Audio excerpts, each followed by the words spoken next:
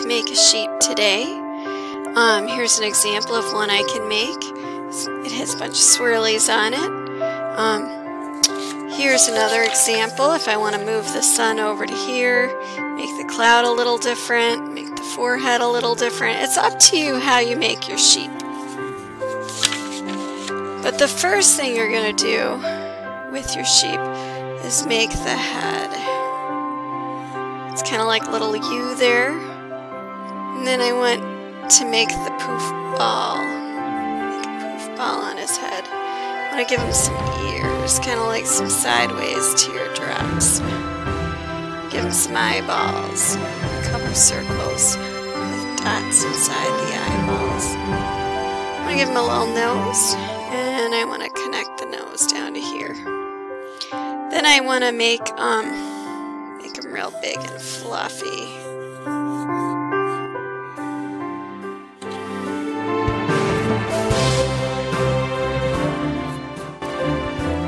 Give him a little tail.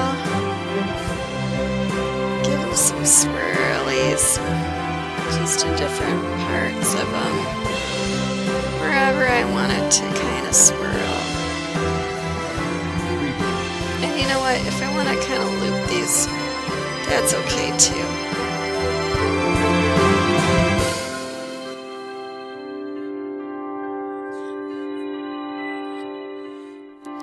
Alright, then I want to give him some legs. 1, 2, 3, 4. On his legs, kind of want to give him some hooves.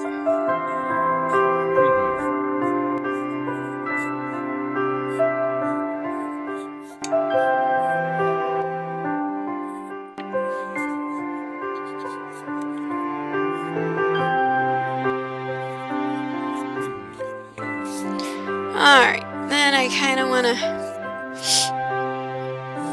make an area for it to be grass and sky.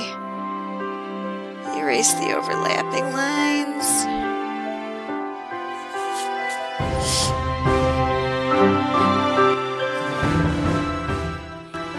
I kind of give him a couple little clouds. Here's one. There's another, and I think I want to make a little sun right here.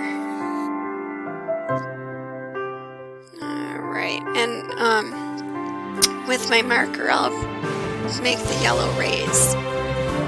Okay, so I'm going to take my black marker, but you can use a dark colored crayon, a dark colored marker, however you want to make your clouds.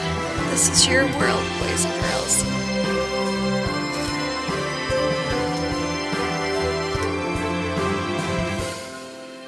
There's my sun.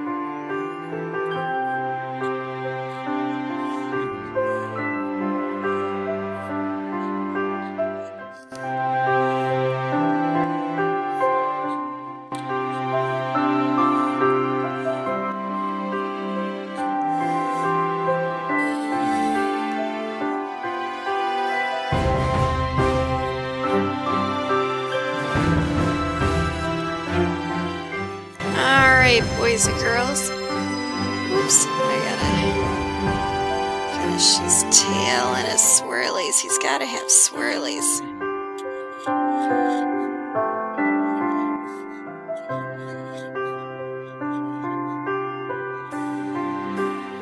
There we go. Okay, blank, that's fine. If I want to color it blue and put the sun over there, that's good. If I want to move the sun over here, that's fine too. However I want to make my sheep is good. Thank you so much, boys and girls.